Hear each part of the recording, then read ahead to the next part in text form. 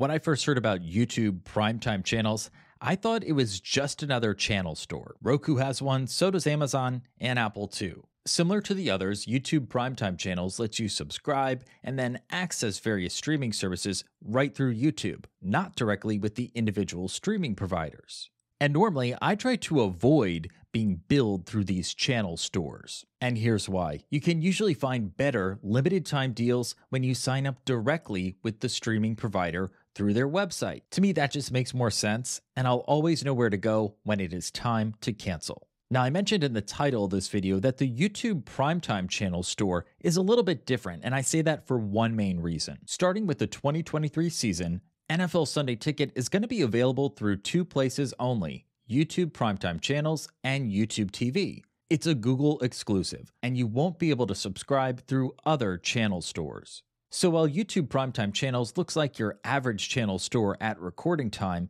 that's not going to be the case once NFL Sunday Ticket arrives. Let me help you find Primetime channels. Log into YouTube on any device and look for the Movies and TV section. I'll show you from a computer, and here you see the Movies and TV section on the left panel of the home screen within the Explore section. And then in the main portion of the screen, you see the Primetime channels that you can subscribe to and pay for. When you click through to any of the services, you're going to see one of two options: either try it free or sign up. That depends on the service. So check back once NFL Sunday Ticket launches, and this is where you'll find it. So for those of you not interested in NFL Sunday Ticket, I'd probably treat the YouTube Primetime channels just like the other channel stores and only subscribe to services through it if there is an unbeatable deal. Now, I know some people disagree with me and really like the convenience of subscribing to multiple paid apps through these streaming hubs. I'm just sharing with you what works for me, and I look forward to reading your comments below.